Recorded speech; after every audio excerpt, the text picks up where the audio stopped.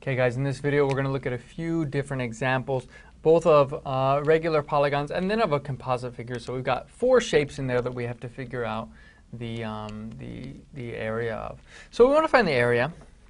And again, just want to write down the equation. Area equals 1/2 AP. So A is the apothem and P is the perimeter of the regular polygon. So 1/2.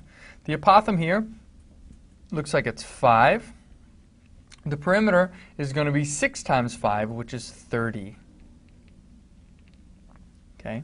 Half of 30 is 15. 15 times 5 is 75 units squared. Okay. All right, moving on to this example, we want to find the area here. We have a regular, again, we'll assume this has been given as a regular, looks like hexagon. Okay. This has a little bit, actually you might think, oh, we don't have enough information here. All we're given actually is a radius.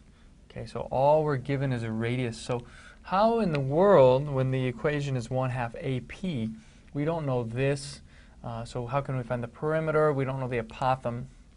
So how can we find this? All right, well, first of all, I would encourage you to draw in this triangle. Okay, and then I want you to think about how many triangles there are total in this regular hexagon. Okay, it looks like there's going to be 6, right? So if this whole, if this is all 360 degrees, okay, and we know that all these sides, all the radii are equal, and all, you know, the sides of the polygon are equal, then all of these triangles are going to be congruent. Okay? So if those triangles are congruent, that means these angles must all be congruent as well. So there's 6 congruent angles, but we know that this is 360 degrees total. So 360 degrees total divided by 6 congruent angles is going to be 60 degrees per angle. Okay? So this is going to be 60 degrees, and all of these will be 60 degrees as well. Okay? So if that's 60, that helps us a little bit, I guess, but then we still don't know the apothem, we still don't know the base or the perimeter. But if that's 60, we know that the radii are congruent. If the radii are congruent, we know that these 2 angles are congruent, and we know that these 3 angles must add up to 180. So x plus 60 plus x, let me write this down, x plus 60 plus x equals 180. So 2x equals 120, so x equals 60. All right. In other words, we have 60, 60, 60. That means that this, sorry, this is isosceles. That means this is an equilateral triangle. Okay, this triangle is equilateral. So it's equilateral, which means that this is going to be 3, and this is going to be 3. So we've got our perimeter now, or we know how to find our perimeter, but we still don't have our height. So how are we going to find our height? Okay, let's go over here. I want to take this triangle, 3, 3, 3. So we have 3, 3, 3. And we need to find the height of that triangle. Okay. In other words, we need to find this distance. Okay. So we have 1.5 here and 3 here. So we need to use the Pythagorean theorem. We need to use Pythagorean theorem. So in other words, 1.5, I'm going to write that. So this is 1.5. I'm going to write 1.5 as 3 over 2. So I'm going to work right here. We know that 3 halves squared, 3 halves squared, plus, we'll call this A, or the apothem. The apothem squared equals 3 squared, which is 9. Okay, so this is 9/4 plus A squared equals 9. Okay, converting this into fourths, we get 9/4 plus A squared equals, this is 36/4. Okay, so A squared equals 25/4. I'm sorry, subtract 9, you get 27/4. And so A is going to equal root 27 over 4. Okay, I'm going to reduce that a little bit.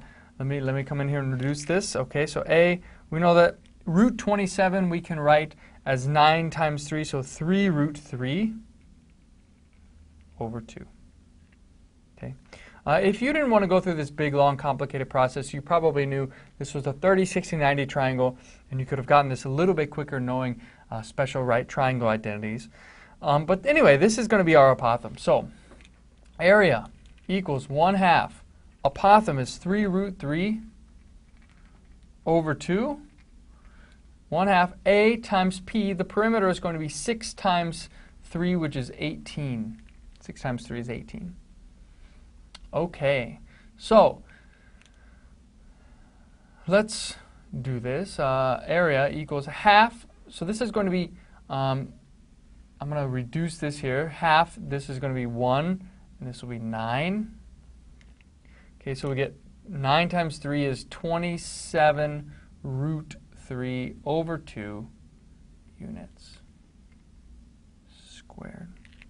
Okay, so even though it looks like at the beginning you can't find that with a hexagon, because of the properties of these central angles, with a hexagon, then it is possible because of it creates some special equilateral triangles, and so you can figure that out.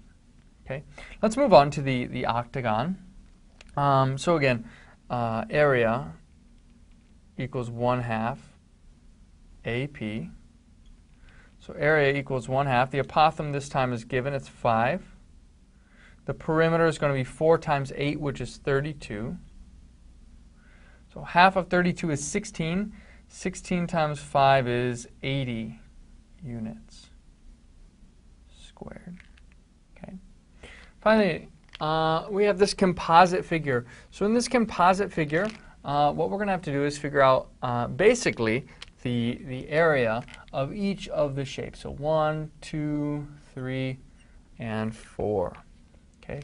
So I'm going to go ahead and start that out. I'm going to find the area of 1 first. So the area of 1 equals, well, that looks like a circle or a semicircle. So it should be 1/2 pi r squared. Okay, 1/2 pi r squared. The question is, what is r? Well, if this is 4, we know that r is going to be 2. So that equals 1/2 times pi times 4. Because 2 squared is 4. So this distance is 2. Okay, 2. So this equals 2 pi. All right. The area of number 2, shape 2, is going to be, it's just a rectangle, so length times width. That would be length times width, which equals 8 times 4, which equals 32. Okay. The area of the third shape here, it looks like a quarter circle. Quarter circle. Okay. So quarter circle. All right. So the whole circle would be here maybe. All right. So the area of a quarter circle is 1/4 pi r squared. Okay.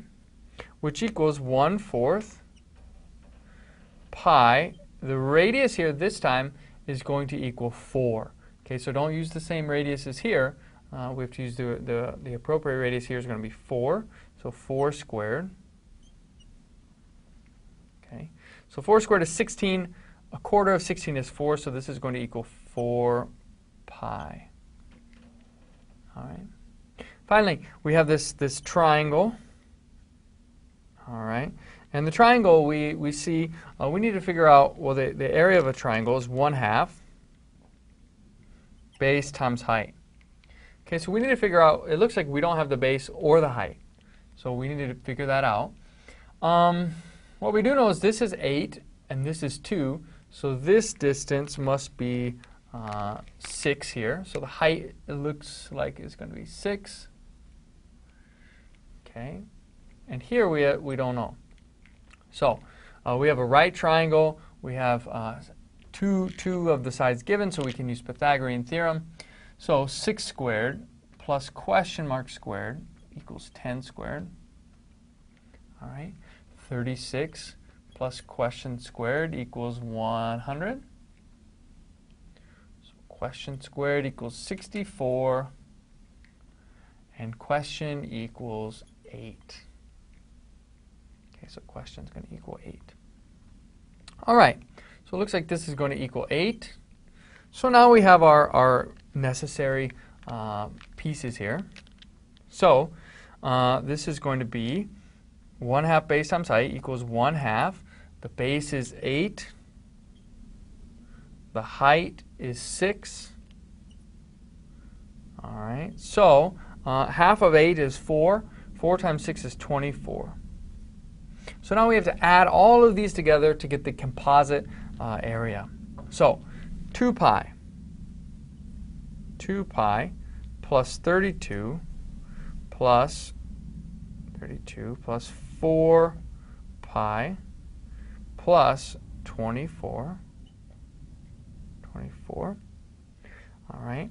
Looks like we have, I'll add the numbers first. So 32 and 24 is 56 plus 6 pi units squared. Now, again, you can use your calculator and figure out what 6 pi is. It should be somewhere around 20, okay? But anyway, I think this, for me, is an acceptable answer. Maybe your teacher wants one number. Maybe if you check your answers in the back of your book, then it would want one number as well. But for me, this is an acceptable answer. And so throughout this process, hopefully you learned a little bit about finding areas of regular polygons and composite figures. Thanks for watching.